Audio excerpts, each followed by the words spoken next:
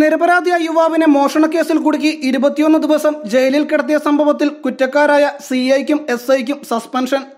തിരുവനന്തപുരം വെള്ളറട സ്റ്റേഷനിലെ മുൻ സിഐക്കും എസ്ഐക്കുമെതിരെയാണ് നടപടി.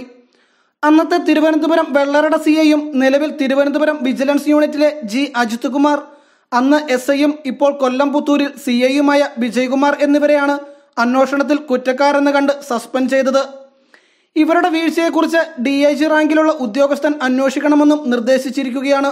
തിരുവനന്തപുരം സ്വദേശി റെജിനെയാണ് കള്ളക്കേസിൽ കുടുക്കി സിഐയും എസ്ഐയും ചേർന്ന് ജയിലിൽ അടച്ചതായാണ് ആരോപണം. റെജിയുടെ നിരപരാധിത്വം ബോധ്യപ്പെട്ടതിനെ തുടർന്ന് മോഷണക്കുറ്റത്തിന് പോലീസ് എടുത്ത കേസിൽ വിചാരണ റദ്ദാക്കാൻ ആഭ്യന്തര വകുപ്പ് ഉത്തരവിടുകയായിരുന്നു. യുവാവിന്റെ നിരപരാധിത്വം മനോരമ ന്യൂസ് പുറത്തു കൊണ്ടുവന്നതോടെയാണ് സംഭവത്തിൽ അന്വേഷണമുണ്ടായത്. മോഷണക്കേസിൽ 21 ദിവസം ജയിൽ ശിക്ഷ അനുഭവിച്ച ശേഷം ജാമ്യത്തിലിറങ്ങിയ റെജിൻ പരാതിയുമായി ചാനലിനെ സമീപിക്കുകയായിരുന്നു. 2017 ഒക്ടോബറിൽ വെള്ളറടയിലെ 2 കടകളിൽ നടന്ന മോഷണവുമായി ബന്ധപ്പെട്ടാണ് റെജിയെ പോലീസ് അറസ്റ്റ് ചെയ്ത് ജയിലിൽ അടച്ചത്.